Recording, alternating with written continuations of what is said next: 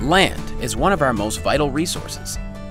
We build our homes, roads, parks, and industry on it. It is habitat for thousands of species and is a critical part of our ecosystem. And of course, we need land for agriculture.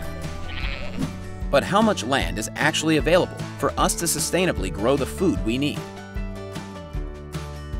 The vast majority of the Earth's surface, about 75%, is water.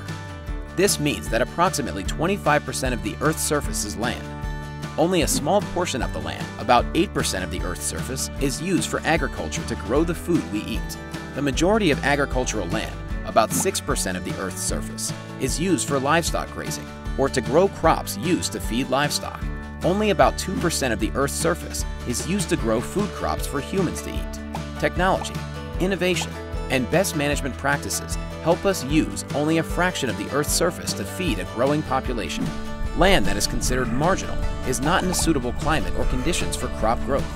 Land in rocky terrain, colder climates, and high elevations may not grow food crops, but it can grow grass and forage that livestock can convert to food that humans can use. If we're going to feed the world, we need to consider different ways to use the Earth's land to grow more food. For example, do we convert more land to farmland for agriculture, or do we use the land we currently have, but increase productivity to increase crop yields? We have the power to influence how much land is used for things like agriculture, urban development, industry development, oil and gas, mining, and forestry. The choices we make with the land can bring both social and economic benefits, ensuring sustainable development. But achieving a sustainable balance requires a great deal of thought. For example, if you want to increase your agricultural land, what are you willing to give up? Natural habitats, industries, homes, recreation? You could convert natural habitats, but there will be consequences. For example, the Amazon is home to thousands of different and unique living things. And because of this, it plays an important role in helping regulate the Earth's atmosphere and ecosystem. Therefore, before you decide what you're going to change, it is important to understand how one choice about land use will impact another. To feed the world sustainably, we will need to increase food production on the same amount or on even less land than is currently available.